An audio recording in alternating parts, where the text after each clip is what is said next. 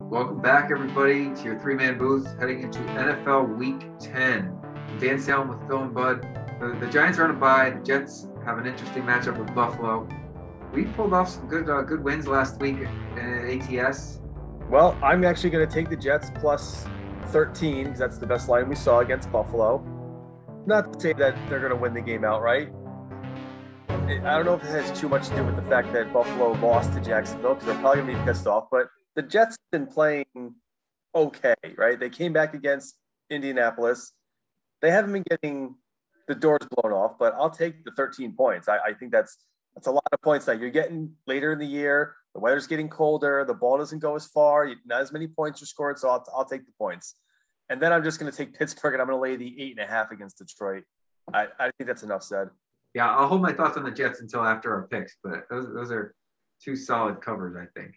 Who you got, Bud? I'm going to take the Packers laying 3 against the Seahawks. I think Aaron Rodgers is going to come back, and I think we all proved or saw, what that Packers team is without Aaron Rodgers. So I think he's just going to have something to prove. And then I'm going to stick with tradition here, and I'm going to pick Buffalo. Lay the points. Laying 12.5, against Mike White's Jets. Why the hell not? I'm sticking in the division. I'm picking against the Patriots with the Browns. The Browns are getting points. I think they're getting 2.5. And I know New England has won a couple of games. I know their defense is looking decent, but Cleveland absolutely blew away a pretty good Cincinnati team. I think that the Bengals are pretty good. They can score a lot of points, and the Browns just handled them. I mean, Mac Jones is due for a rookie mistake game, and I'm not sure this is going to be it, but they're going to win. The Browns are a playoff team. I don't think the Patriots are there yet, so I'm taking Cleveland. I'm also going to take 10 points with the Atlanta Falcons. They are playing the Dallas Cowboys, who also got humiliated last weekend. Oh, so great. I don't know. I don't think that the Cowboys are literally that bad, but I absolutely don't think they were as good as their 5-1 record or 6-1 record up to this point. They are not a well-rounded team, and Atlanta can score a lot of points, so 10 should be more than enough to cover that game. So the Giants are on a bye. The Jets get the Buffalo Bills, but White's back. I don't know. Well, here's the thing. Do you think? Now, obviously, I was completely incoherent last week. If you think Mike White did not get hurt in that game, does Indy not win? Well, that's He had two drives in the game. The first drive he looked okay. Second drive he looked awesome. So here's the problem. Indianapolis solved the Jets defense for half the game, about 2 out of the 4 quarters, and the Jets could not stop them. But they also did not control the ball during that same time period. I mean, Josh Johnson had an adjustment period. I feel like he came in, and it took him almost till the second half to really get going. But then I think Indianapolis probably let up because they were blowing away, and then he kind of started to be able to throw. So I think it would have been much closer all the way through. I think that it would have been at least more competitive with Mike White. Now, listen, we can talk, until the cows come home about a quarterback controversy. If Mike White comes out and beats Buffalo, and looks great. Yeah. What did the Jets do? I mean, this is typical Jets. I think I may have said this last week. I don't remember. But this is this is typical Jets, right? So I read a quote how the same thing happened in Josh Allen's rookie year, something similar. Like he got injured. Matt Barkley came in, had an amazing game, and they were questioning whether Matt Barkley should stick as quarterback. They pulled Barkley, put Josh Allen back in, and he finished off his rookie season. And now we know what he's playing at, the level he's playing at. It's not a direct comparison, but the point is, if he's your quarterback in the future, when he's healthy, he's the quarterback, no matter how good Mike White is. Now, it's hard to say that if Mike White's exceptional again. I don't know if Barkley had more than one game to do that. But as a long-suffering Jets fan, Dan, we are thirsty for something to cling on to. I know.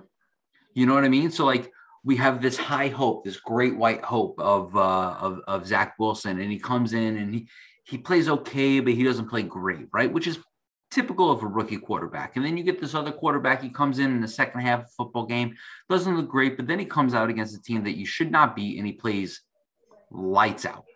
Yeah. Right? This is my thought. He's a veteran. He's got 3 or 4 seasons under his belt. Now, granted, he didn't start, but he learned multiple offenses, got to play behind multiple good quarterbacks along the way. So he's seasoned, and Wilson isn't. I guess the question comes down to, do you think the Jets can make the playoffs? That's not out of the question, and it sounds absurd for me to even postulate it. But the reason you stick with White is because you think you can make the playoffs. Otherwise, Wilson should come in. It's a throwaway year. But then what you've essentially done is you've created an environment where you drafted a guy too, but you're not playing him because you don't think he's good enough to have your team play the scheme that you want them to play. So you're going to play this guy who's been cut 10 times. And now what do you do with Zach Wilson? Now, I agree with you that Zach Wilson is the future. And I think we all three of us would agree that is the way that the team has to progress. And I'm not comparing him to this at all. If he comes out and plays great this week and beats Josh Allen, and he throws another 400 yards, 3 touchdowns, doesn't turn the ball over, the offense is clicking, everything else, people are going to compare him to Tom Brady. And I'm not saying that he is Tom Brady because he is not. He has to play that well for there to be a controversy. If they win and he just plays 200 yards, 2 touchdowns, no, it's Wilson's team. I mean, you can't not give the team back to Wilson. There's also you're also it's hard to quantify this, but their offensive coordinator has been in the booth ever since Wilson went down. He's going to stay in the booth, and that's going to make a huge difference when Wilson comes back for how he calls the game for him. I mean, it's going to go back to Wilson as long as he's healthy. Now, if White's killing it, maybe they let his injury lag out an extra week or two. But otherwise, how long are you going to be able to play that injury of? Well, it's a 2 to 4. It's a 2 to 4 week injury. It's already 3 weeks. You can buy another this week and next week at the most. Right, but then Wilson should come back in. And honestly, I mean, unless they win both weeks, they're out of the playoffs. So what's the difference? He should come back in. What if you win the next 2 weeks? What do you do? Oh man, you're 4-5. I mean, that's crazy. Let's get there first, because that's a big ask. And I know that you are far removed from it, but the New York media, I mean, Phil, you can attest to this. Mm-hmm. This is all they're talking about. This is all they're talking about is whether or not Mike White is the next Tom Brady. Well, it's interesting talk, and it's very polarizing. He hasn't had a full game since his spectacular game, so it's still on the table because the 1 or 2 drives he played before he hurt his hand, he scored a touchdown, did well. I would say that the Jets know what they're doing, and I trust them to make the right decision because we saw how Sam Darnold continued to play like Sam Darnold, and now he's hurt, and Cam Newton's coming back to the Panthers. I mean, he had a couple good games, he had a couple bad games, and he was the reason they lost the game. He was never the reason they won. And so they made the right decision there. They made the right decision with Jamal Adams. They made the right decision with Marcus May because now Marcus May hurt his whatever he injured, he's out for the year. So it's better that they didn't sign him. Or his Achilles. Yeah. So, I mean, that's a tough injury to ever come back for. So from a business standpoint, they made the right decision. And speaking of Darnold, he just took his last snap as a starting quarterback in the NFL. 100%. That's it. I mean, he hurt his shoulder. It's over. Yeah. Well, regardless, even if he wasn't hurt, that's it. It's over. He's not got back for Cam. And where is he going to be a starting quarterback next year? Well, is he under contract though? Isn't he still? They picked up his 5th-year option for $18 million. So he's going to be their backup, right? An $18 million backup, much like Nick Foles. No, it's guaranteed money. So even if they cut him, he's either going to be backup or he's going to be holding a clipboard at $18 million. It's nuts. Yeah. Cam Newton going back to Carolina. That's wow. I will argue that it was nuts that the Panthers gave him so much money when he was unproven as a starter. Like, I mean, it's one thing to sign the guy. It's another thing to sign him for a guaranteed money like that. Well, they traded for him too, so they obviously had he was, give up a ton of picks for him. No, I mean, he had potential. I think the Jets sold it up though. Like they were like, well, I don't know. There's a decision. Do we want to keep Darnold? Do we want to go with Wilson? Maybe we'll keep them both. So then they got someone to overpay. I mean, I think Darnold could be a decent quarterback, but he's never been in a situation in which it really jived with his personality. The first 3 weeks he looked awesome, and then he has looked every bit of an awful quarterback since then.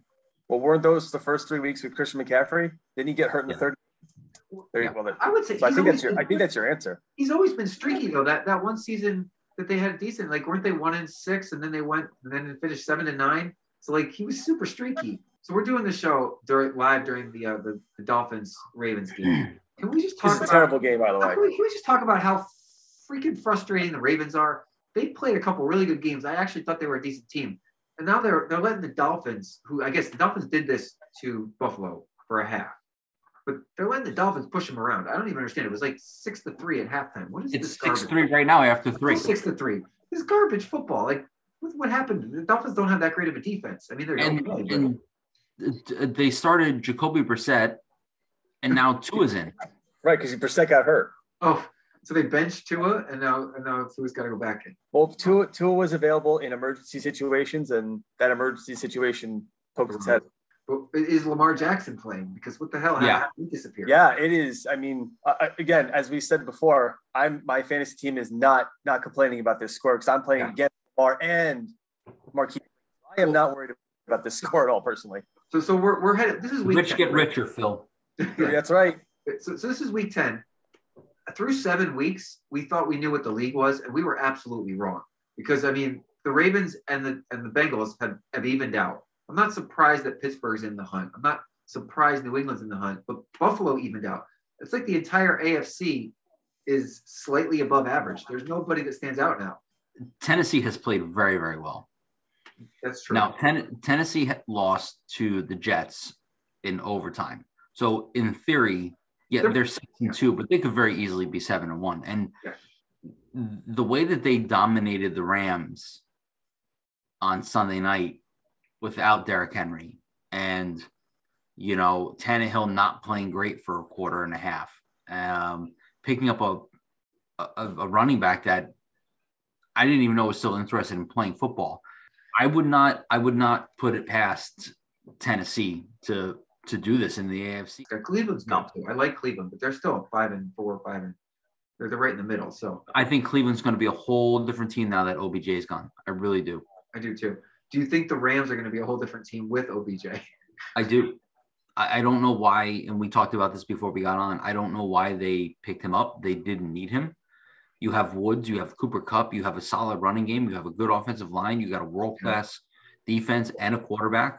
The only thing I can equate. We talked about this last year. Cleveland was so much of a better football team when OBJ was not on the field. Yeah. Well, here's the thing. In Cleveland, he was, in his mind, the clear number one.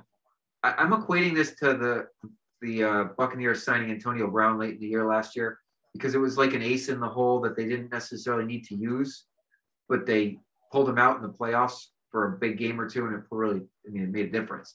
So we were talking about the AFC evening out. Do we think the NFC's evened out? I mean, I don't think that the Rams' loss to the Titans really means anything negatively against them. Tennessee's a good team. Still the Rams until further notice. I mean, I think if Beckham went to Green Bay, that would have been a much better spot for him to land because you have Devontae Adams and that's it. Well, are we writing off the Cardinals because Kyler Murray is hurt? I'm not for writing them off, but Murray's hurt. Looked really good last week. Yeah. I mean, they got to be at full strength though, right? So Miami's Phil, third and goal. Phil, what are you watching? What are you watching over there, Phil? I got the game on in front of me. Because you keep looking up. I'm just curious. Well, I'm trying to give you real time, or whatever. I'm trying to give you a real time. Oh, jeez. Well, this is your first time actually commenting on the game, so yeah, it's Miami was third and goal, and a lineman just caught a ball. Listen, if you guys want to come to the game after Christmas, the tickets are $24 a ticket right now against Jacksonville.